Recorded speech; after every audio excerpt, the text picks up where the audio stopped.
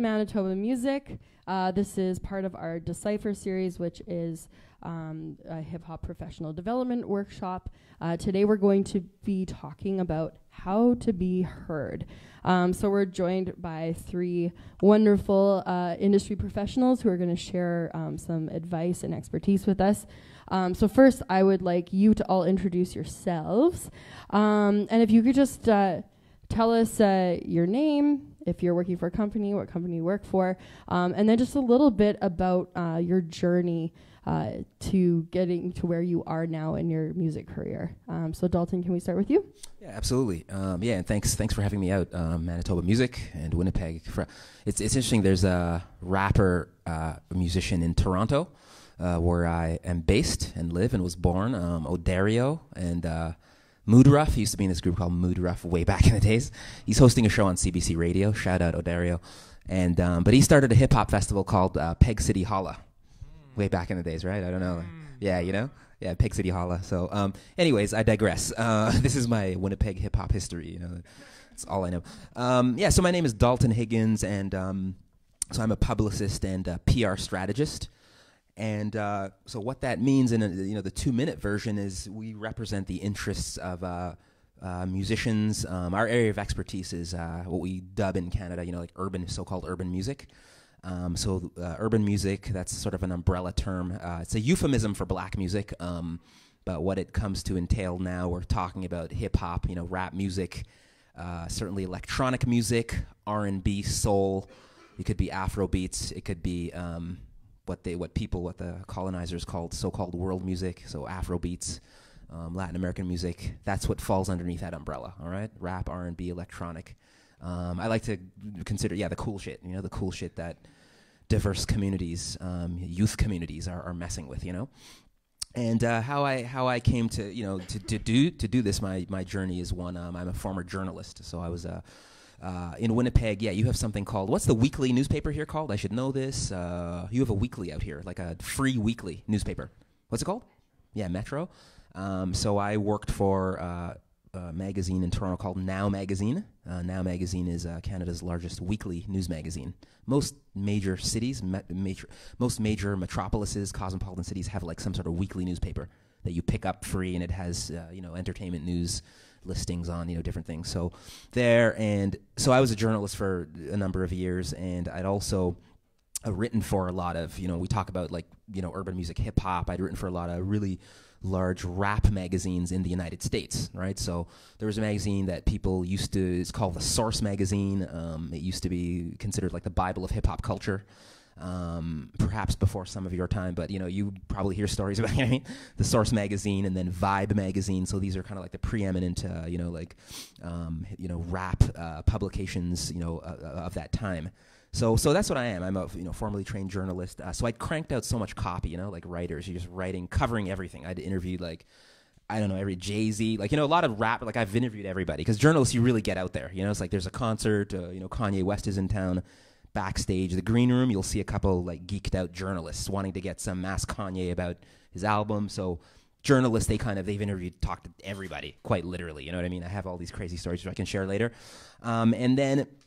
As I was just sharing with my brother here, Drezus, we, publicists like myself, I've been on, what do you call it, 360? I've seen both sides of the coin, because I used to be the recipient of musicians pitching me stories. So I'm like, Joe Rapper from Winnipeg, I want to get on your blog. You're the producer of The Fader, noisy, complex, whatever. I used to be on the receiving end of all of those pitches from musicians. I feel that helps me now as I'm pitching my clients, because I kind of know what producers are looking for, editors, the blog editors, you guys read whatever. I'm not sure what blogs you all are, Pigeons and Planes, but I'm in their head already, because I used to be the person receiving those pitches from artists. Could you review my album, my mixtape, my single? Can you do a feature story on me, right? So that's my story, 2-minute version. That's awesome. Jheanelle? I'm Jheanelle. Just want to make sure I'm talking in the mic. Okay, cool. So I'm Jheanelle from Toronto. I started out in the marketing world, so ad agencies, all that stuff. And then I branched out on my own. So I work for my own company, two companies, Wailer Inc. and Switch 85. So Wailer Inc. is more marketing. Switch 85 is more music and entertainment. So I do music consulting. So whether it's helping an artist with their brand, working on endorsement deals, sponsorships, whether it's booking shows, whether it's helping with their like actual marketing campaigns, I pretty much can do it all. So I started out in the marketing world, and then I ended up in the music world, and I've done a lot of different types of endorsement deals, whether it's with gyms, like major gym chains in Canada, to Yamaha in the States, to producers doing stuff with like Fruity Loops and like it just runs the gamut. Stuff with so I've basically worked with a lot of different brands, and I have that history of working with brands on the marketing side, because I used to do campaigns for everything from Nike, Reebok, any major bank, any major auto dealership. So a lot of those skills just became transferable, and I just wanted to work in the entertainment side, so that's where I am. Awesome. It's more fun on this side, right? Yes, it is more fun and less red tape. Yeah. So. Sweet. All right, Drezus. My name is Drezus, aka Jeremiah Manitopius. I'm originally from Saskatoon. We're actually in my people's homelands right now, so it's still home. I lived in Winnipeg for about 7 years of my life too, so it's always nice to come back. I'm a hip hop artist. I'm still very much trying to break through, so I'm very, very feel very lucky to be sitting beside these two people. First of all, because they got the plug. No, I'm just fucking. But I really started making. I think I'm gonna tell you this story. I started making hip hop music.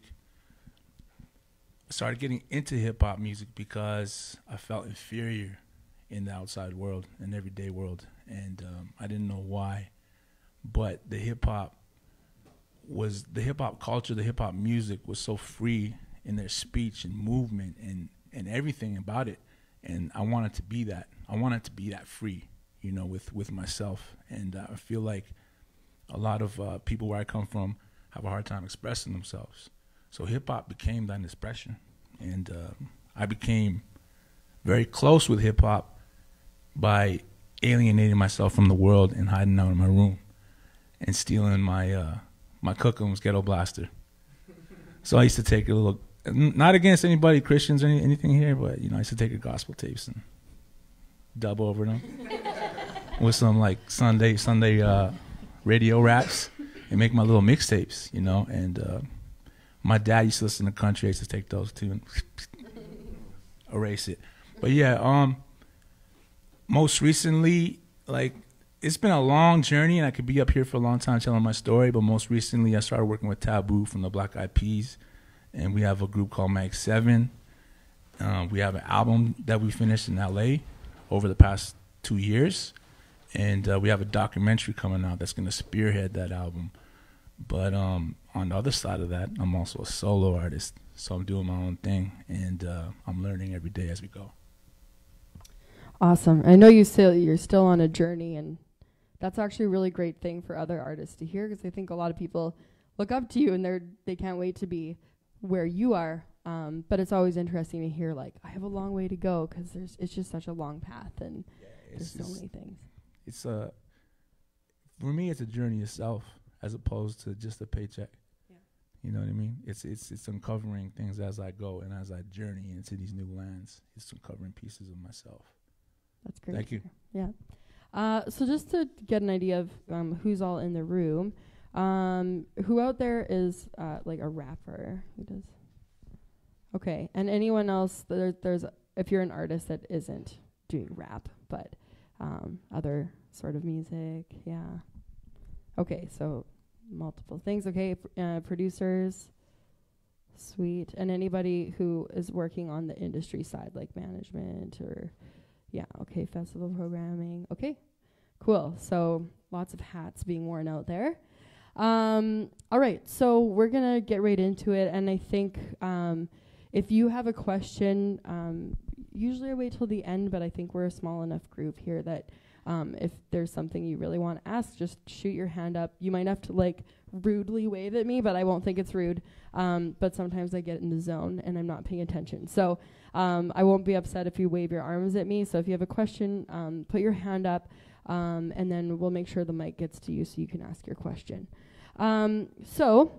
Everybody starts from somewhere. And often people aren't really sure exactly where to begin. But what do you think, like, before you even start out, before you want to present yourself to the world or put yourself on a stage or really push for that attention as an artist, what is the most important thing for an artist to have ready before they even, go out there and start pressing? I'll take that one. I think, the art, I'd say, now this sounds very sort of simple and obvious, but focusing on the art itself, I'm going to give you, I guess a couple anecdotes. Basically, you can have great marketing. You can have great, exactly. That's right. You can have like fantastic marketing machine behind you, great collaborations or connections, Black Eyed Peas, like PR, publicity. You're on the cover of Metro newspaper, Winnipeg Free Press. I know that because I've done stuff with them. And so you can have all of that. But at the end of the day, it comes back down to the music. So a lot of acts, like, you can have a machine, a major label sign you and all that. I think what the real pros look for is like high artistic integrity, Sometimes what that means is when I used to write, I spent a lot of time just kind of, we say like our manuscripts, right? Because I've written books as well. Like I've written 6 books. I wrote a book about Drake. Just so you guys have any Drake. Anybody interested in Drake? But Drake, I see exactly. I know some of you are in denial. You're a Drake fan. Like you're all Drake fans, though. Just in denial. But so you're working so hard on manuscripts. So with the musicians, like Drezus is like. Before it comes to market or before you put it out, you're just in the studio, in the lab. You know what I mean? Like before you get to the mixing, mastering. But I'm one of those. I'm a sort of a devout, like a strong proponent of like the actual art, the beats. There's a couple guys here said like producers. I saw a couple hands go up, and I'm like, when I'm listening to stuff as a seasoned veteran, it's just like, like how much work was really put into making this beat. Now I know you could make beats now and just like crank them out like whatever. You know what I mean? Like, but I'm just saying like So high artistic integrity. So the people that ultimately make it, like Kanye West, he's in the news now. I think there's some things, mental health issues happening there. But his early music, because I'd interviewed him, before, like in Chicago, before he was a thing. And so one thing, his production was always ridiculous. Like, you know what I mean? Like, so when nobody cared, like, you know what I mean? His backpack, he's just like running around in Chicago. Like nobody knows who this guy is. And he's real thirsty. But my one memory, is just like the beats are banging, you know what I mean? Like, and to this day, like, it's just the music. He put so much, before Rock Nation, before having stylists and Kim Kardashian and all this stuff, is that his music, anybody that, is familiar with his early catalogs, like his beats were, like you could play it right now in Manitoba Music Office and you'd be like, what is that? So can you rewind that? Like whose track is that? So you want to elicit that kind of response from people with your music. Yeah. So focus on the art. The rest is going to come together. Don't worry about that. Let us handle that. Focus on your art. So, like, for me, like, one of the important things that an artist should always be thinking about when they're starting out is, yes, the art is definitely a big part of that, but part of that art is finding the right people to work with, right? The right producers that are going to push you, right? And make sure that you're really taking your music to the level it needs to be. Making sure that you, make sure the mixes are really good. It's mastered properly. So, like, part of that whole journey is collaborating with people to find those people that you trust and you have that relationship with in the studio. Doesn't mean that you've been working with them forever. It just means that once you're in the room with them, you already know that is the person that you want to collaborate with, or these are the producers that I want to collaborate with. So that's an important part as well. But the other thing, too, is, like, not necessarily what is your message, meaning like what's the message in your music, but what's the message that you want to put out there in the world about yourself? What is your vision for yourself? What's the brand you're putting out there? Because at the end of the day, it's hard for an artist to think of themselves as a brand, but you also do have to wear those two hats and separate yourself in that way. So this is what I'm putting out there in the world. If your brand is, I'm going to be authentically me, then make sure that that is what people see, right? So like say if someone's looking at your social media feed and all they have is your social media feed, or all they have is the music that's on your page, right? If they listen to the music on Spotify and then they go to where they can find you, whether it's your website, Facebook, what have you, is what you're putting out there actually what you want to say, right? Because that's the most important thing.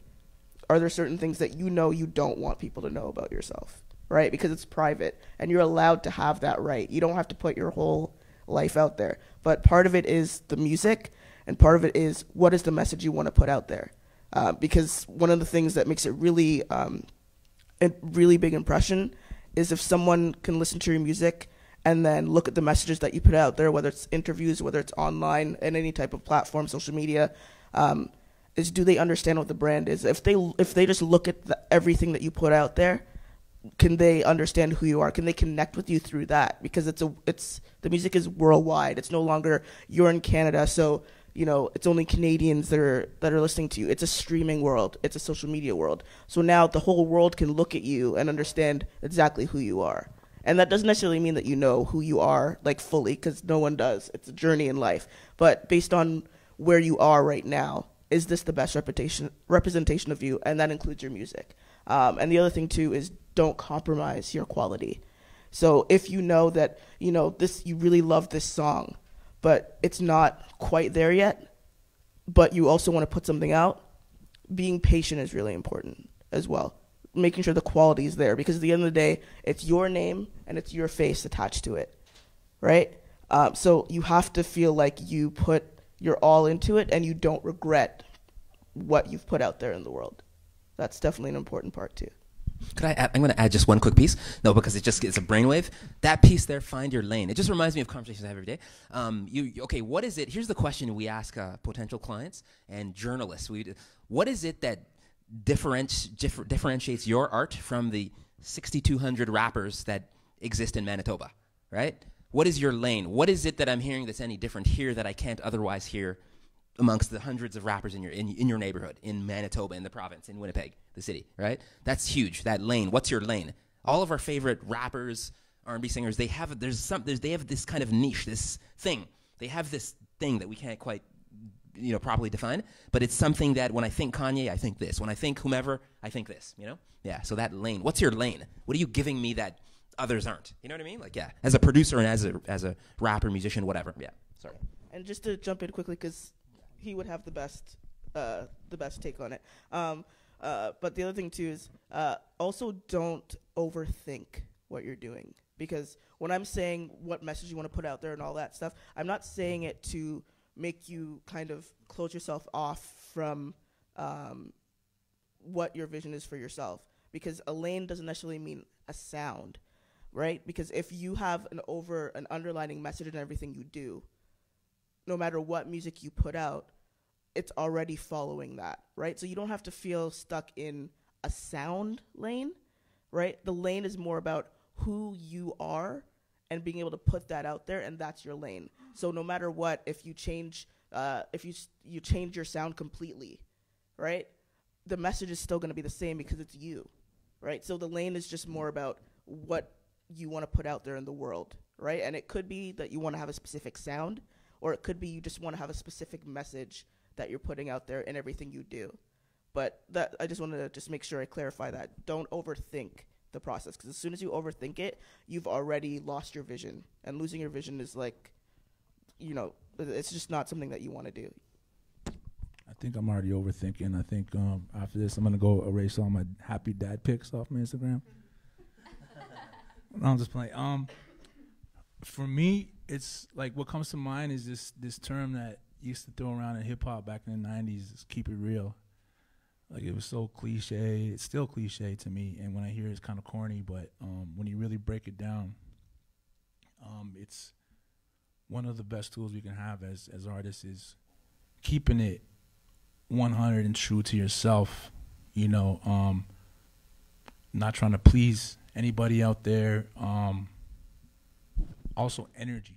Energy is very important to me, and maintaining my own energy and not letting any other energies mess with that. And that's kind of keeping myself sometimes close places, you know, and it's being very mindful of who I let into the studio, who I let on the road with me, because I've taken guys on tour who, man, starting fights every venue, you know, like I've been there and done that, you know. And also one thing for me is attitude, kindness, you know. It goes so far to give everybody a certain amount of respect that you come across, no matter where you're at, you know, in this journey, because you never know when that person might turn around and get you a deal, or might get you plugged in here, or they might just, you know, add to a productive day, or add to your happiness that day. You know what I mean? And it's very important to protect your energy, you know, and also find the sources of that energy and the roots. You know, that's where I'm at. You know. Trying to conserve batteries, so I have to keep remembering to turn this back on. I wanted to ask you, Drezus. Jheanelle was talking about, like, you know, finding the people to help you with the production, with the mastering, with the mixing. So for someone who has sort of, I mean, your career has sort of blossomed out of the prairies, or kind of, we're in the middle of nowhere, and I know that often it can be really difficult for artists around here to feel like there are those resources and there are those people close by. How did you go about finding those people to work with? I walked through these doors right here. Literally. I used to come to these talks back in the day, and you know, I was going through my own personal struggles back then, and with I don't know, some of you guys might know me from before, but I was in the street, and I was dealing with a lot of alcoholism and selling drugs, and that little bit of a dream that I had for hip hop music. That little buddy that'd be like, yo, you got something in there, would push me through these doors. But then I also had a guy named Alan Gray Eyes, who a lot of you are probably familiar with, who kind of nudged me along the way and was like, you know, get out there. You know, don't be afraid to put yourself out there and really show people who you are. So really, it's just about making those connections and just coming into the door and just making yourself available to. Sometimes that's all. You know, that's the first step, and sometimes one of the biggest steps is just getting out there and facing people. You know, being face to face, having these conversations, opening your mind up, because everybody else has something else to say that might add to your journey. Yeah, absolutely. I want to talk a little bit more about the branding part, because you know, it seems like nowadays it's not enough to just have good music, and you have said you know, like, that needs to be paired with, you know, a lane, or there's got to be something else that you represent. That can be a little bit difficult for people to find or to fully realize. Do you have any tips for how someone can find that brand and how they can pick a lane? Right. I mean, the lane thing is, you know, back to the keep it real. Yeah, it's funny because we're all essentially saying the same thing, but articulated in different ways. Keep it real from the 90s, and you were talking about this. It's not yeah, it's kind of like every one of you. This is how, like, educators, you know, when you're in a classroom, I mean, good educators, progressive educators, they look at all 29 students in the classroom as, like, you all are unique individuals. Like, you're from the Ukraine, you're indigenous, you're from Jamaica, you're from Costa Rica, you're from, okay, did I say Jamaican? Yeah, exactly. See, that's right. That's my background too. Whenever Jamaicans are in the room, you know what I mean? It's like this. We have to go brap, you know, like dance hall. But yeah. So you're right. You're from China, Korea. Like, everybody in here has some kind of unique point of view and frame of reference that is radically different from that of myself, Jheanelle, and Drezus. And and this is what we're saying when we talk about keep it real. We were in the car driving here talking about, like, hockey and shit, like, you know, Winnipeg Jets, how, like, there's a lot of traffic, and it's just like part of, like, me. I can tell, you know, parts of my story. I know it's some weirdo shit. Like, I played hockey, and this is back in the days, you know, like, you know, Jamaican household. You know what I mean? I don't even know how I ended up playing. It's weird. It's really weird. But I played hockey at a high level for many years, and And it's kind of like a thing where there's all these things that I did that I know, you know what I'm trying to say? It's just weird. Jamaican guy. It's kind of like the, the Jamaican bobsled team or something. You know what I mean? Where it's just some weirdo shit. Like, I'm just like, like everybody else is doing, I'm playing basketball, baseball. I'm just like, I'm on a hockey rink, right? So, but just anyways, there's all these, like, so every one of you has a tale or story like that, is what I'm trying to say, right? Like, there's somebody in the room here who's going to be like, yeah, my mother was a Holocaust survivor, and then, like, she met some guy, and he was from Winnipeg. Like, you all have some interesting narrative and journey and frame of reference and point of view. And when that comes out in your art, it's game over. That's what I'm talking about, Lane, is we all have, like, trials, tribulations, challenges, beautiful things, shitty things, and when you're able to articulate that in your art, holy cow, like that's keeping it real. That's the Lane, that you're not fabricating a lane or manufacturing a lane. It's like, I want to be a trap guy from Winnipeg, but like, yeah, you all just think about that. Wherever, I don't know where you all are coming from. I see, as far as gender, culture, region, geography, sexuality, I don't know, but I know you all have something that you could share with us right now and be like, yeah, actually, I have this interesting story about how I grew up. And when that shit, you know what I mean? Like, that's that. And a lot of the best artists that I appreciate the most as a fan, it's like, yeah, they're just telling these interesting stories. You know what I mean? Like, yeah, that's what it is, storytelling. Yeah. I think our struggles, like, tell a story about ourselves, and we all have our own story, our own struggles, and I think, like what he said, was articulating that and putting that out and expressing that is important to finding your lane. For some of, like, for myself, my lane was kind of running concurrent beside me for my whole life. I didn't really identify with some of the things that indigenous people go through on a day-to-day because I was so trapped in a different world. But once I opened my mind and my eyes to myself and who I am, all those stories of when I was a kid, when I was going through struggles, when I was having happy times, all of them started to, like, make these dots, and it was when I tell a story, it's connecting those dots. You know what I mean? And you'll never know it sometimes, how awesome your stories can be once you actually put them out there. You know what I mean? Yeah, and so in regards to that too, I mean, I do find that, audience engagement, a lot of it is like they kind of want a relationship with the artist. And by sharing your struggles and putting yourself out there in that way, you're making yourself pretty vulnerable to your fans. But that's kind of what people are clinging on to these days. But has that been difficult for you? Is there ever a time when you're like, I shouldn't be sharing this? Or is that just something you've kind of had to let go and be like, this is important and people need to relate with me? Yeah, I used to try and hold on to things and not share because I thought I was scared of what people might think of me. But at the end of the day, this is what made me. Everything I've been through, everything that I go through, the people that I meet, the people that are around me, that tells my story. So for me, here we go back to keep it real. I can't believe I brought this phrase back today. That's right. But it comes to my head once in a while when people say, keep it 100. I'm going to keep it 100 with you, or 100.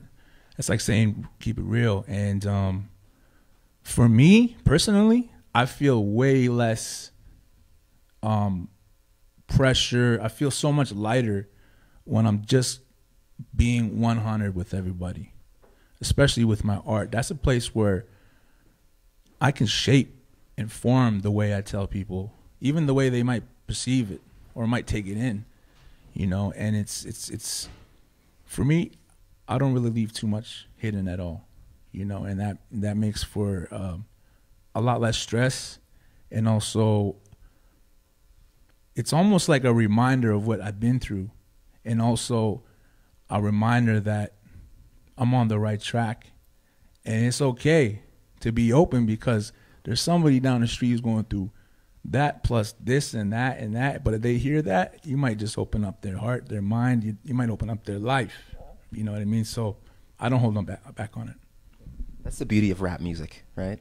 Yeah. Rap is like, the reason it's such this brilliant music form, it puts a mirror to reality. Keep it 100. So rappers, when I talk to, we just had this great conversation because it's the first time I'm meeting Drezus and Jheanelle, and it's just like, it's so real. You know what I mean? Like rappers, we're not gonna like people that come from the rap tradition. They're gonna be like, yeah, man, just lost my job last night. I have a 2-year-old daughter. I'm probably gonna need some help. That's how people that work out of the rap tradition communicate. We keep it 100, whereas perhaps, I'm not saying people attached to other music genres don't do the same, because we know the blues tradition, right? It comes out of that country and western, definitely, right? It's storytelling, it's raw, it's unsanitized, it's unfiltered. But that's what I love about rap, is that rappers, because we were just sharing some intimate thing, you know what I mean? I just met Drezus and we're saying, yeah, man, we're just going back and forth. I'm just like, that's we're hip-hop dudes, man, like in hip-hop and women, you know what I mean? Like, that's what happened there, right? Not hold it back, it's just, yeah. Absolutely. Do you have anything to add? Yeah, so about like the whole branding side, like definitely, like, you know, not everyone necessarily wants to share everything about them, but just consider, like, when it comes to thinking about your brand and what you put out there, you have to think of everything that you put out there as an extension of your art. So if your brand is representing a certain style, right? So whether it's not just the music side, but say there's a certain aesthetic that you want for how you put things out, then if you know what you want to put out in terms of an aesthetic, don't compromise on that aesthetic, right? So, like, you know, like there's various different ways that you can brand yourself as an artist aside from the sound part, but when it comes to the image and the look, it's more about what is the extension of you or your art that you want to put out there that you know is something that you're not going to compromise on.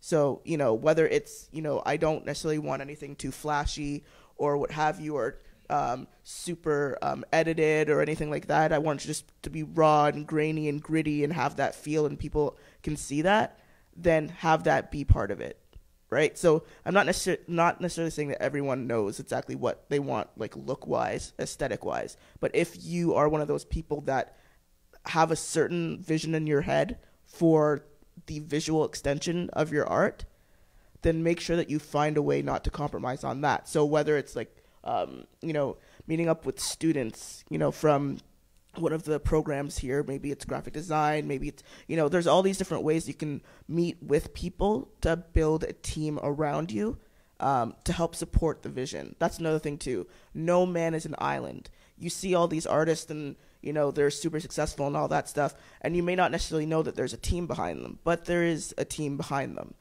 So just keep that in mind, that collaboration isn't just about the music side, but it's also who can help put your vision out there and support you, so that you can focus on the parts that you want to focus on, which is the music side of things. If you just say, okay, this is the vision that I want for my aesthetic or my video or what have you, find those people that understand you and want to grow and build with you, rather than trying to do it all yourself if you feel like it's taking away from the music. That's another thing that I think is important with the brand as well. Just if you feel like you're feeling overwhelmed when it comes to certain aspects, find your tribe of people that are going to build and grow with you, because those are the people that will be your day ones. They're your ride or dies. They don't care if there's any money in it yet. The goal is one day there's going to be, and it's better at the top with your team around you than to be at the top by yourself.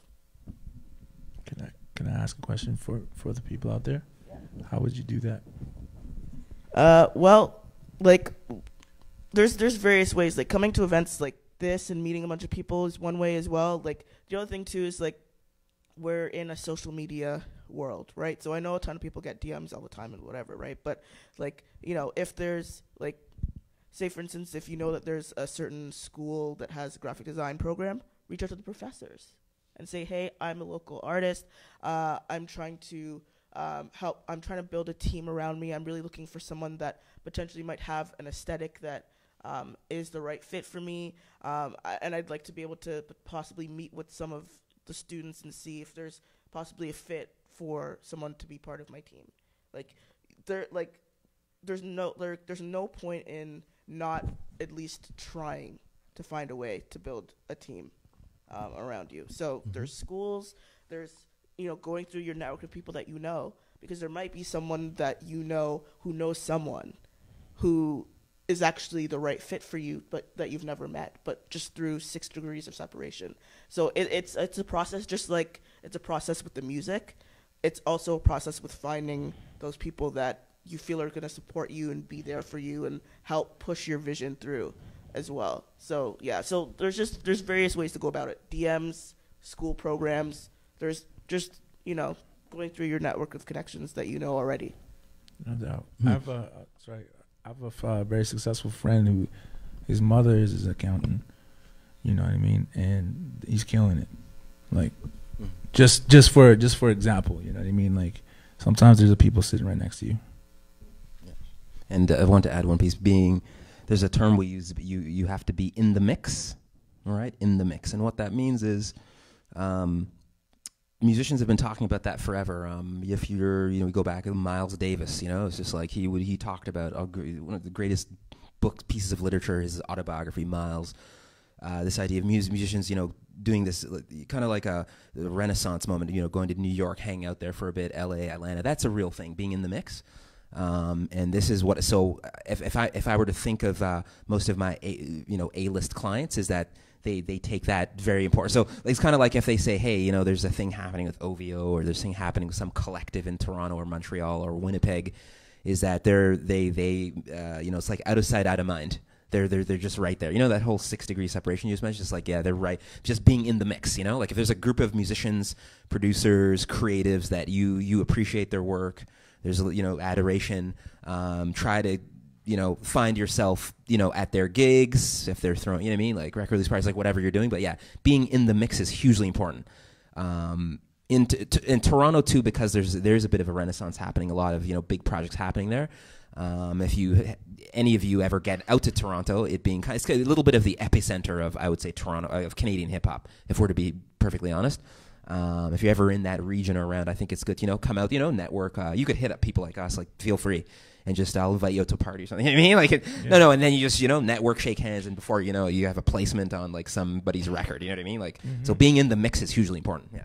Yeah. I just wanted to add on that. Oh, sorry. Speaking of Toronto, I got booked for a show a few years ago for like $500, and I was like, kind of bummed out because it was only $500. But I made the trip out, and I made it so that I stayed for a couple extra days, and I knew one guy, Gavin from Remix, from some online back and forth, and I hit him up, and I said, "Do you know any producers in the area? Do you know any other MCs, indigenous MCs in the area?" And he literally just brought me along with him to different events in Toronto, and I started to meet some of the sickest producers I have ever met, and I work with to this day. Like I was telling Dalton about this guy named Pops that I met. So basically, Gav linked me up with this guy named Addy Papa. He was Rich Kid's manager, and he brought me to this place called the Rehearsal Factory in Toronto, in Mississauga, and it was basically just a big rehearsal factory, but a bunch of like studio rooms like lined up. And he just brought me there, sat me in a room, said I wanted to work to these other producers in the spot, and all of a sudden like 6 of them came into the room, and I'm sitting there, we're going back and forth. And 4 of those guys I work with to this day, Rich Kid, Pops recently did J-Rock featuring J. Cole, Out of Sight, Out of Mind. Rich Kid, through Rich Kid, I got a Frank Dukes beat. Woo! You know what I mean? So, like, just stepping out there and kind of being, sometimes you're that kind of weird guy just hanging around all the time, but that weird guy can possibly turn into, Drake or whatever have you, whoever you look up to. But I also did that in New York City. That was a lot scarier than Toronto, I'll tell you that much. But I got booked out on the show with Taboo in 2017, and I asked Taboo's management, it was kind of, I wouldn't suggest doing this, if they can extend my stay a little bit. And they're like, cool, you want to stay out there? All right, we got you. So I jumped on the subway, and I just hit up like very small acquaintances that I had, and ended up in Brooklyn. And I had a friend named Ernie Panicoli. He's a Cree guy who grew up in Brooklyn, and he took photos for Word Up magazine back in the day, and he photographed Biggie, Tupac, even JFK. It's craziness. Anyways, I'm like, I know him. I'm gonna give him a call. So he's like, yo, Dreez, come on. Scooped me up, took me through Brooklyn. You know what I mean? Took me to the Biggie spots, of course. You know, I went, you know, I'm not going to get into all what I did and all that, but, you know, I paid homage to Biggie at his spot. But also, we hit this gallery called Bishop on Bedford, and when he walked me in there, everybody's like, oh, Ernie, because it was a Biggie celebration. It was like the celebration of a memorial. And they're like, Ernie, would you get on the mic and say something? And then he's like, yeah, of course. So he gets on the mic, and the first thing he says to me, he goes, everybody, I would like to introduce you to the Canadian Biggie. I'm like, oh, man. Oh, man. I'm like kind of shriveling there. I'm like, but that's how much like confidence he had in me.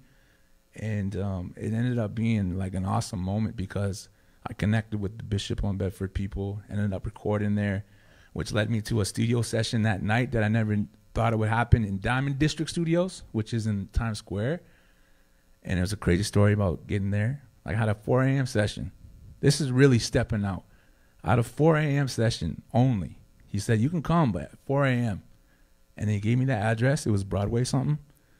So after Bishop on Bedford, I jumped on the subway, punched in the address on my Google. It took me to East Brooklyn, and that's not where I was supposed to go. So like 3 a.m, I'm in like Flatbush, Brooklyn. I jump out. I'm like, okay, this is not. No, there's no studio around here. It looked like the projects, man. I was scared, heart pumping. I call up the guy. He's like, hey, man, which Broadway you at? It's Manhattan Broadway. I'm like, what? Took the train back, cut one of the illest records I ever made. You know, it was in the house where Designer made Panda and where Jim Jones rents out on the daily, Dipset, you know, this and that. And that was from me just literally going off a whim, walking around. You know, I was walking everywhere in New York. I walked to Brooklyn Bridge.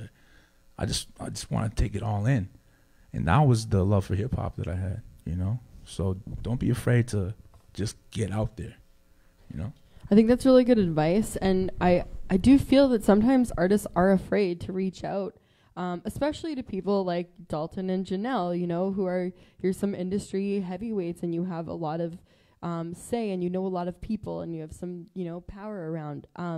So, you know, with that being said, do you have any advice for artists who are feeling like a little scared to reach out to you, but also, you know, if they do decide to reach out to you, what is the best approach? Maybe go through some of the do's and do nots. Yeah, from a PR market. Back to that Ernie. So Ernie, that's my no, that's touching. I gotta share that. Like, I brought Ernie here. I'm the guy that brought him to Canada the first time in 2000. Yeah, because I met him in New Jersey, hip hop political convention. Heard him speak. I was like, who the hell's this guy? Brought him up here 2009, 10, and he's like a mentor to everybody here. It's one of my greatest, proudest moments, like, ever. Yeah, he's like the guy, Ernie Panicoli. We got to big him up. He's a new book called Hip Hop Beyond the. No, I'll stop. But no, this guy's like a heavyweight. Anyways, yeah. So I think for one, reaching out. Okay, here's the thing, because you know, with the advent, you know, social media. You know, Jheanelle did a great job talking about, you know, social media. You know, world. So you can slide up in everybody's DMs and you know, come off real thirsty. And you know, you just want to get your stuff out there. You know, we get that. Get outside of your comfort zone. That's cool. I think you know, this idea of like a first impression. You can only make one first impression. So I think when you come to you know, whether it's somebody you want to handle your marketing, potential management, potential booking agency, potential artist you want to collaborate with, just make that first impression. It's telling, you know, like, come with, you know, when I talk about artistic integrity, where it's just like you're coming with something that's kind of, you feel is your best work or completed or near completion, or is keeping it 100, or, that kind of thing. I think a lot of, we get, ton of queries, artists, they want representation, like, as far as PR, and it's just like, it just feels like a half-baked, half-assed query, you know what I mean? It doesn't feel like, and it may not be, but it's how it reads, you know what I mean? Like, so that first impression, it's even sometimes you meet somebody, you know what I mean? And you're just really genuine. Like, they're gonna, like, somebody like Ernie, you know what I mean? Like, he's not, we could consider him like a demigod. He's been with, he shot he's taken, the photography of everybody, literally, you know what I mean? You name an icon, he shot them. Nas, Biggie. But is he approachable as hell? Yes. Anybody in this room could hit up Ernie right now on Facebook, and he's going to reply back within 48 hours. You know what I mean? So it's just like, I don't know. Humility, and just, I don't know if I'm saying it's a sloppy way of saying it, but like that first impression, you know what I mean? Just like humility, honesty, and also, fine attention to your work, the actual art. I don't care so much about, it's just the art. I got to tell you, it just comes, it's as crazy and simple. It sounds so simple and ridiculous, but like if you you can, I could not know anything about any one of you in the room, and I can, I was looking at some magazine covers there, Stylus magazine, and those are some really nice covers. You see that cover there, like the Stylus magazine? I'm just like, I don't know the magazine, and I'm just like, I'm blown away by some of it. You know what I mean? So it's the art. Like, I don't know who published it, I don't know who the publisher is. Same thing, you're wearing these camo pants, you know what I mean? That I'm just like, those are dope. Like, you know what I mean, though, because I was just looking at them. My mom made these, and I just told her today I want her to make me a pair in black velvet. Things. So, Mom, if you're watching, see, compliments all the time, make me more. No, those pants are like crazy. Look, you know what I mean? Camo, like, kind of like, what is that? You know what I mean? So at the end of the day, it's not like, I met you for the first time an hour. We've known each other for all of 90 minutes. And I'm just saying, it comes back down to, you could be wearing a great sweater. I'm just like, where'd you get that sweater? It just your knee jerk and visceral response to something is it's the art, it's the integrity. It's not the your connections or who you know or how much money you have. You're independently wealthy or homeless, or I don't care about that. You know what I mean? Like, I just want to see something that just hits me. Like raw. So for me, to me, like, one of the things, I won't necessarily give you advice on how to hit me up. You just hit me up. Doesn't really matter how. But I would say when you're say if you're a producer and you want to collaborate with other producers and try to make some more connections and all that, just to give some examples based on some people in the room. A lot of people are hitting up people's DMs, right, and going after the big name people that they want to go after, but you also have to think about a strategy. So say if the person that you want to work with, your dream person, isn't hitting you back up or responding, whether it's through DM or you found some sort of contact, then, one way could be, okay, so who are the people that this producer collaborates with a lot? Who are the people on this person's team? And then you're pretty much just going ham on research to find who these people are, whether it's on Instagram, whether if you're good with LinkedIn, then do LinkedIn. There's all these different ways to hit people up, but I will say is you just have to have a strategy about it, right? So, for instance, at the end of the day, no one comes into the world with all the connections that they have now in their life. You had to find a way to make those connections. So, for me, I didn't come into this industry with a ton of connections. I came into it with no connections. And the thing that was my selling point was, even if I haven't met you face to face, my email game is on point, right? Because I made connections with booking agents from really big booking agencies that deal with all the big artists from around the world. And I have a story would be I sent an email, a couple emails, just trying to get this artist I was working with potentially with one of these booking agencies. And the thing that ended up happening is I never met them in person, any of these agents. But I did an event with somebody that knows somebody at one of the labels, and it was a showcase. And one of those agents was actually in the room. And this person didn't know that I hit this person up before. So that person introduced me to this agent. And the first thing he said was, I remember your email. That email was 6 months ago when I met him. And considering that he remembers an email from 6 months ago means that you're on point, right? So I would say the one thing is don't get intimidated by the process of reaching out to people, because everyone at some point didn't have a connection. And you have to remember that. There's no such thing as coming into any career path or passion or anything having all the connections that you want, because you're not born with the well, some people are born with connections, but either way, they still have to prove themselves regardless of if you have all those connections. So, for producers, I would say like find your way around to get to the people that you want to work with. And when you're reaching out to, like, think about why you're reaching out to that person. What's the purpose? Don't just reach out to someone without knowing why you're reaching out to them. Are you reaching out to this person because potentially you want them to manage you? And if that's the case, then tell them something about you, right? Tell them something about you more than just, here's my music. Yes, the music's important too. Because for me, like, if I was to work with artists, one of the things that I really like to do is have a connection with that artist. Like, I don't like working just with anyone, because my whole thing is I'm doing this because I love to do it. So why would I want to work with people that I don't necessarily want to work with, right? And it doesn't matter what level you're on, it's what connection do we have, right? So my whole thing is think about who you're reaching out to. If it's a manager, then talk about, say what you're interested in. Talk about yourself. Talk about why you think that person is a good fit for you, right? If this is someone that you really, really have like researched and all that stuff, then show it. Because like the other thing too is like some people really like flattery. I don't subscribe to it, but a lot of people want to at least feel like you have done the research and you appreciate what they've done. So even if it's like, okay, well, I'm hitting up this manager, and I know this manager's worked with these people, but this is the latest news that came in about that person, or some sort of interview that you read and you liked something that they said, you can bring that up too. So there's always ways. And I know, like, for Drezus, he's been able to travel and all that stuff, and not everyone gets to be able to travel all the time to make connections.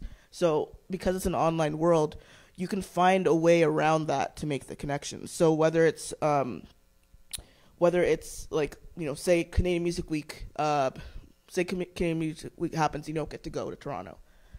But online, you can see everyone that spoke, right? So if you wanted to like use that as a way to reach out to people, you could pretend you went, right? And say, I really, really appreciated what you said in this thing, right? Honestly, you got to find a way to connect, right?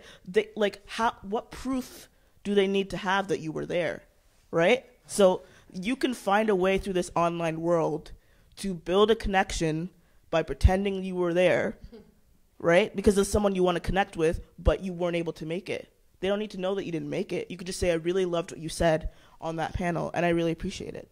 Right? Or say you really appreciate something on the panel, but then you add something like a news clip from something that you heard that person say.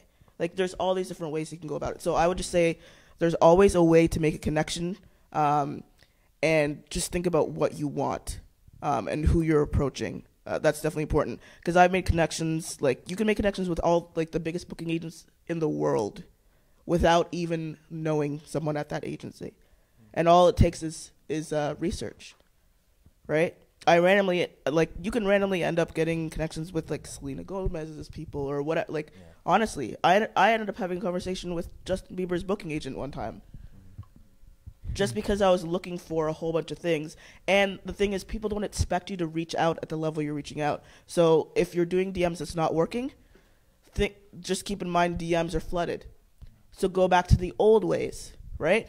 Find the name of the person that you want to talk to, Google the office number, call the office, leave a message for the person. Honestly, like, there's email, there's DMs, there's phone calls, like, there's so much ways that you can go about doing it. So I would just say, like, think outside the box, and some of that means thinking back to when the box wasn't as open. So phone calls, you'd be surprised. Yeah. Who's calling up booking agencies looking for, like, think about it. How much artists are going to call the booking agencies? They might DM people. Are they calling? There's your way in. Yeah, and that's actually, that shows persistence as well, right? Which, like, there's a line between, like, being I'll get your question one sec. But like being annoying, or being persistent. But I do think that people on the industry side, they like to see an artist being persistent, because that's also what separates somebody who wants it from someone who's just kind of going through the motions. But it comes back to the art, though. It's but not just the I'm going to artist. throw a wrench out there for you all. It comes back to the art. All those emails and DMs are being read. My assistant reads. They are all getting read. And you know what it comes back down to? Yeah, it comes back down to the art. Yeah, they're being read. Sometimes the response back to the your queries, it may be slow, right? Admittedly, you send it. It's like, how come someone didn't reply back to me? It's like a week later. You're feeling a bit like, oh, okay, they ignored me. I got blown off. It comes back. It's all every DM and email for the most part. As far as working professionals, they're all being read. Every single in my phone. I show you in my phone. I read every single, but I come back to now like the integrity behind it, the music. It comes right back down to that. So I can make a connection with Scooter Braun and everybody, really. And you know what it comes back down to? I basically go like this, hit play, like SoundCloud play, like that. That's what it is. And then it's just like, okay, whatever, Yeah. So that's the only reason why I keep coming back to that is you can get contacts to anybody, right? In this day and age, there's no excuse. Like quite literally, if you want to connect with anybody, Frank Dukes, like you can track down Frank. I'm just maybe not Frank Dukes, but but I'm just saying you can pretty much, But then once you get to Frank Dukes and whomever, what are you bringing to Frank Dukes? Somebody who is being inundated with requests to produce their material. What are you bringing him, right? So it really just, and this is having again, not toot my own horn, but I've worked, like Grammy Award nominated A-Track. I've worked with Benjamin Clementine. People have won, big Mercury Prize, a ton of Juno Award winners, Jazz Cartier, right? Cardinal Official. I've worked with all of them. And I'm telling you, it comes back. This is facts. This is not even speculation or whatever, right? It's going to come back down to that, right? You're connected. You're networked. You're doing. I like Jheanelle's. That's amazing stuff. Great ideas. I was just like, damn, yeah, that's cool. That's how. But it's going to come back down to that at the end of the day, right? I read every single email that's sent in that comes in my inbox, and we get a lot. But yeah, so if the product isn't good, maybe that's why you're not getting a response. Or I guess it doesn't hurt either to maybe say, if you hate this, tell me, because that feedback is really important. Yeah, and also keep in mind, don't get discouraged if the person that you reach out to isn't responding back. It just means that it might not be a fit, right? But eventually you'll find that right fit. So you don't put your hopes all in that person that you're reaching out to. Like, be open to the entire process of, you never know what's going to end up happening. You never know who you're going to end up connecting with. So that's what I would say as well. Don't always just think about this one person is who I want to work with, because it's also about, does this person want to work with you? It's like, you know what I mean? And it could be various factors, whether it's the music, whether they're really busy, like, you don't know. So I would say don't take it to heart if you don't get responded back to, or you get a rejection. Just take it as, okay, you know what? They read it, they heard it, it wasn't a fit, but you will find eventually the right person to help you along the way. Did you have a question? Yeah, just on the touch on it, but I need this for the streaming people. No doubt. What's up, all the streamers out there? So talking about connecting with some of these agencies, or whether it's a venue, a booking agent, PR guy, you hit them up the first time, you DM them. Okay, I'm sure they got a bunch of DMs. Maybe they didn't see it. Maybe they did. I'll call them. I left a message. Oh, they didn't see it that time. Maybe, I might assume maybe they didn't see it. You're saying they might. But I guess my question is there too many different ways to approach them? Like, have you ever had someone be in your DMs, then your phone calls, then your emails, then your LinkedIn, then your MySpace, all of this, and you're like, I don't even want to look at this guy no more. Like, is that a thing? The term we are thirsty. Yeah, it's just, and maybe you're not thirsty, meaning just reeking of desperation. Reeks of desperation. So that is a thing, actually. Yeah, because it's almost like respecting. Let's say you're dating, like you meet someone, and then you're just like constantly, like, you met them, you went to the bar, like downtown Winnipeg, what's it, Portage, like whatever, and it's just like, and you're just kind of like constantly, it has I think the opposite effect, like, you know what I mean? So yeah, that is a thing. And this is me just, from a PR standpoint. Yeah, some people, they're just hitting me up on what, and I'm just like, I got your email. I think the reason why I said that we are reading your emails and DMs is that we received it. You know what I mean? So if you keep like just all the channels, we already read your email. You know, like they're all being read. Or like in most seasoned, like they have, you know, an assistant. That's what largely my assistant does. Just like read emails and then she'll, you know, filter out. Okay, this is cool. This is something worth checking out. It's all being read, is what I'm saying, right? For the most part, you know, at some point in time, right? Yeah. So I would say this. My whole strategy for anything is persistence without being annoying. If you can find that balance of not annoying people but being persistent, you're gold, right? As long as you as long as you break down what you're reaching out to that person for, and if you're being persistent but not hitting them up every week, like say you hit someone up and, you know, you haven't heard back and they might not have responded or whatever, and it's been like 6 months or it's been like 3 months, then you could reach out to them again. But at the same time, like I'm saying, don't put all your eggs in that basket, right? You have to be able to be open-minded to other possibilities. But yeah, like someone can get annoying. I do get some people that reach out that are getting annoying. But what I end up trying to do is also just give them like honest feedback and say, you know what, this isn't a fit for me. And like, you know, I like my whole thing is as long as I respond and let you know honestly, like why, like if it's just, you know, it's not a fit for me, because my whole thing is I have to be really passionate about what I'm working on, and music is subjective, right? So like for me, if I've already told you why and then you keep coming back, then no. But as long as you're persistent without being annoying, that's a good thing. Persistence will always help you. Like, persistence will always help you because you're actually shooting your shot. If you're not shooting your shot at anything, then how are you going to actually get a shot, right? So it's a balancing act. But as long as you figure out what works for you, you will eventually find the right team, the right people, the right collaborators, the right connections. Like, it's only a matter of time as long as you're being true to yourself. You're fully confident in what you're doing. Like, it's only a matter of time. Maybe actually that's a good thing for us to maybe continue to talk about is persistence, but not necessarily with individual people, but persistence in your actual career. Because I know that there are a lot of artists who are like, man, like I've made great music and I've been trying at this really hard for like 3 years. How long have you been doing this, Drezus? I've been doing this forever and ever and ever and ever and ever. More than 3 years, right? Yeah, definitely. And it's probably taken much longer than like 3 years for you to even get to the point that you kind of you wanted to be. Yeah, with the right focus and the right attitude, I think I came back like into the fold, and it's been about 3-4 years since I've really given it actually a whole new energy, and things have definitely popped off in a big way, and in some ways haven't at all. You know what I mean? Like I recently had a meeting with Drex from OVO. I was at the OVO compound in Toronto last year, and I sat down with Drex and showed him some of my videos and my music, and he was loving it. But at the end of the day, I'm not OVO fit. I'm not a fit for OVO. You know what I mean? And I know that. And at the time, I was like, really wishing maybe something will pop off here. But just for him to look at it and say, that's dope, you should hold on to that. That hit me big.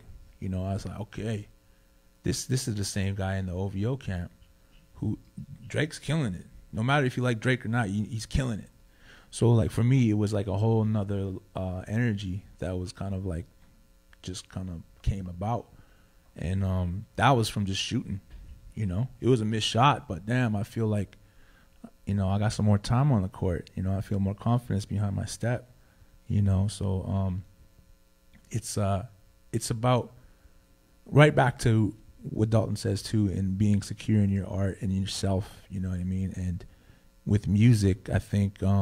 Especially MCs, I think the ones who really, really stand through the test of time are the ones who practice it daily, who are writing daily, challenging themselves to perform better the next day, you know, consistently.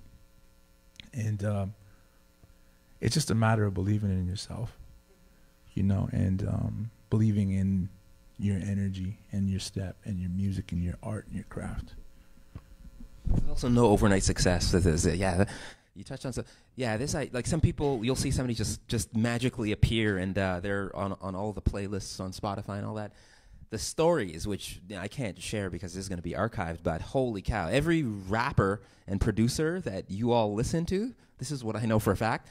You didn't see the struggle. Like it's not an overnight success. These are some people who are languishing in relative obscurity for 4 or 5 years, and then they got a break. You know what I mean? They got a placement, credit, feature, whatever, and then things take off. So there's not one art, you know what I mean? Like there's no act that I've worked with from the highs to the high to the like.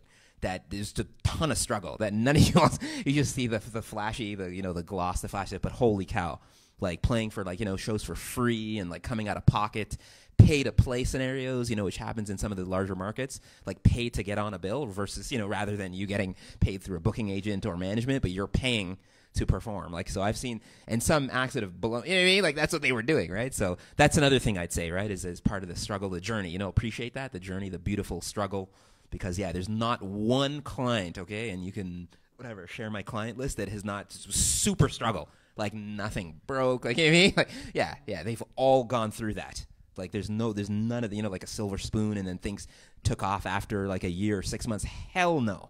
No, this is after paying dues, again, paying to play. This is ridiculous stuff, struggle, So, like, I would say, like, no matter what area you're pursuing in the industry, you are always going to have to deal with being persistent, because at the end of the day, there's going to be ups and downs.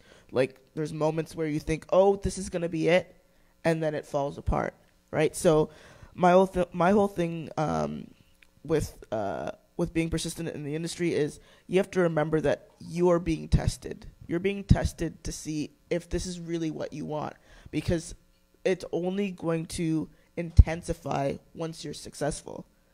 The amount of stress, knowing that literally you have a whole team of people that are eating based on you being that person. Like, there's always going to be a level of stress, ups and downs, no matter what level you're at. And just keep in mind that right now, at whatever stage you are, whether it's at the beginning or something, you might have had really great news, but then something just pulled back and it's not happening. This is all because at the end of the day, you have to have really, really thick skin, no matter what area you're in. Whether it's you being a manager, being a producer, being a writer, being an artist, being, someone that's trying to make it in PR. Like, there's all these different aspects where you have to understand that you have to build a really thick skin. So that's definitely important. I would just say throughout your journey, the one thing that you should not do is change who you are as a person. Don't let any so-called missed opportunities, which I don't believe in. I believe in whatever's meant to be yours will be yours. But don't dwell on that being something that changes you, right? Like, you have to keep in mind that you are who you are, and being who you are is the greatest thing you can be. So each step that you're going through in your journey, maintain that, and maintain being able to be open to opportunities, because you never know, like, what opportunity is going to be at the next door. So, like, when you were telling that story about, like, OVO and sitting there, and you weren't necessarily fit for them, but you were in that room and in that meeting, right? Like, my takeaway from that, just hearing that story, is that, you're doing something that's resonating with people. Whether you're a fit for their roster or not is irrelevant to that, because, people are speaking about the impact that you have.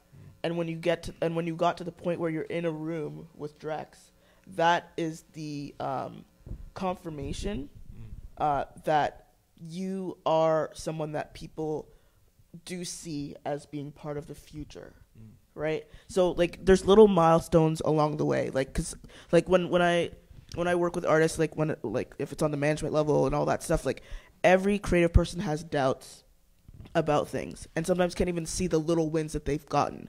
So if you're trying to be a manager and you got this really great meeting but nothing came out of it for you, right? You have to remember you still got the meeting, which means more than likely if you made a great impression but nothing happened from the meeting, it doesn't mean that nothing's going to happen in the future with that same person years down the line. It just means in this moment maybe they see the potential in you, but at this moment they can't do anything for you yet.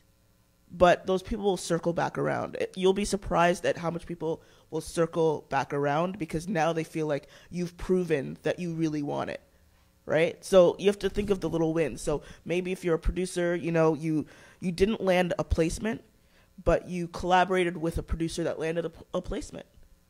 That just means that that just means that you are one step closer to getting that placement. Because you're in the room with someone that's gotten a placement. It means that you have a collaborator that you can collaborate with, and potentially that music can get placed. So, like, you have to keep in mind there's a lot of patience as well, because sometimes if you're a writer or an artist, like, keep in mind the biggest artists in the world, they could finish a project a year or two before it comes out, right? Now, like, every artist wants to put their music out, whether a producer, an artist. If an artist, potentially a major label artist, has your record, or people have heard it, but it hasn't gotten placed, you have to keep in mind the positive in that whole scenario is that people have heard your record. A&Rs have heard it, artists have heard it, producers have heard it, engineers have heard it, managers have heard it. Like, so, eventually those people will come back to you because they heard something that they liked. So you have to keep in mind that when it comes to persistence, there are little milestones that you should always hold on to because it's showing you that you're meant to do this. Like, instead of just looking at the big picture things that haven't happened yet, look at the little things that have happened, right? So whether it's, I had a great meeting with a graphic designer and, I'm going to get my artwork done the way I want it and whatever, right? You may not necessarily have gotten 100,000 streams on Spotify or on SoundCloud or wherever, but now you know that the visual representation of your art is taken care of. Right, so I would just say think of the little wins, because it's hard to think of the little wins. But I'm saying this because I've had to make sure that I show and make artists understand those things are important as well. And the other thing is taking care of your mental well-being as well, because you're going after something that people consider impossible all the time, right? So you have to take care of yourself, and the way that you can help take care of yourself is looking at the positive in every single situation, which is hard to do, but you will get there, and it's really beneficial to keeping your spirit up, and not necessarily making your creativity dwindle through the process of building your career. I don't know if I said too much or whatever, but It was all great. Can I add on to that? That was you awesome. Sure can, yeah. One thing, I'm going through this right now too. I'm actually going through everything we're speaking about right now. But one thing that I noticed with this group called Snotty Nose Res Kids, that they're my homeboys and they're killing it now. Right now, they're on their way up. One thing that I realized I'm only speaking for the hip hop game right now. As opposed to like when I was coming up, there was so much competition, so much, you're whack, I'm better than and so much like I don't know, just like this weird like energy with a lot of haters and this and that. But what I noticed with the Snotty Nose Reds Kids, they were shortlisted for Polaris Prize recently, by the way, and they only been out like a year or two. One thing I noticed about them that kind of makes me feel like happy and very like excited for their future is that they celebrate their small wins. They celebrate themselves, they celebrate when they write a dope line. They're like, oh snap, you see that? And a lot of that I see is lost, and a lot of that comes from hip hop fundamentals. Like if we take it back to the root, that's what it's about, bringing each other up. And I think that's important too, is supporting fellow artists and because that always comes back in return. You know what I mean? As opposed to like, oh, that guy's whack. No. You know, like, take a look at it, because you'd want them to take that second look too, right? So show love, get love. That's what I'm learning today. Those are actually really great points, and I find this really interesting because this past weekend we did a country music workshop, which is totally the opposite of hip hop. But our workshop ended with the exact same sentiment about taking care of yourself, celebrating those small things. And then I plugged this at that one as well. But I think it's really important for all artists to remember that, because, you know, I consult musicians on a daily basis, and I often tell people that I feel like I'm an artist therapist, because everyone's just kind of like melting down and really sad about not being successful. But what they're not doing is looking at those small successes. Like, someone just paid $10 to get into your show, you know, like that's pretty cool. But anyway, we are in 2 weeks, we have a health and wellness workshop on validation and managing your expectations. So if anyone is feeling this and is like, oh, this is hitting really heavy, that's something that I think is really important to address. And I just find that really interesting that in both, you know, it doesn't matter like even what genre you're in, this is just such an important thing for people to remember, because it is hard to be heard, and you could be working for years and years and years at this, and if you're forgetting about yourself, like, you're just going to end up being bitter and tired and hating yourself. So, but thank you so much for making those points. We are coming to the end now. So before I close this off, the three of our speakers are going to be here doing some one-on-one meetings tomorrow. They're pretty much all full. There's a couple of spots left, so if anyone is interested, just come see me after the workshop, and we'll do our best. There really isn't a lot of space, but there are a couple slots. Sorry, I have like the worst cough, and I promise I'm not contagious. I have some surveys on the table just behind the chairs there. If you could fill those out, let us know how we did. Let me know if there's anything that you wish we would have talked about, or workshops that you would like to see.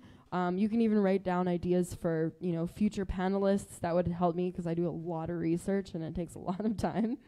So yeah, if you could fill those out, that'd be great. There's a little tray for you to put those in. And then back there, we also have these little nerdy music works, bookmarks. But that has all of the upcoming workshops on there, including the one I was just letting you know about.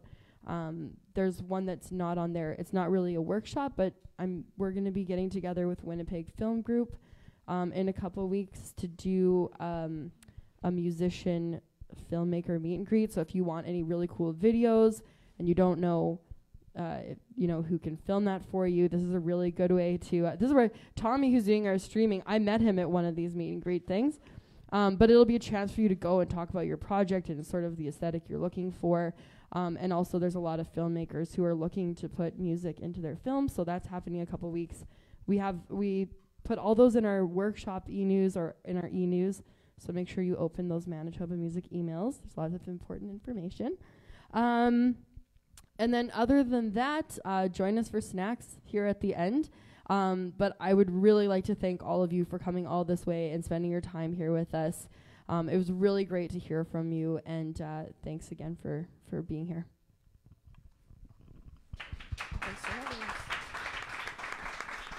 Thank you.